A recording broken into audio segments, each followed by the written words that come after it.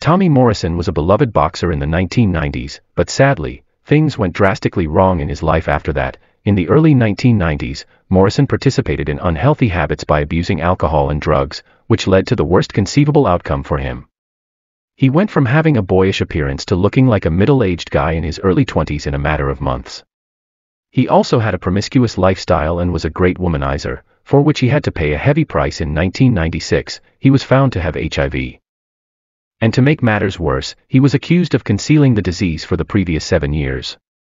He is believed to have contracted the virus in 1989, but he has never disclosed this, and nearly a decade later, when he had fully recovered, he began abusing his body with recreational drugs like cocaine and crystal meth.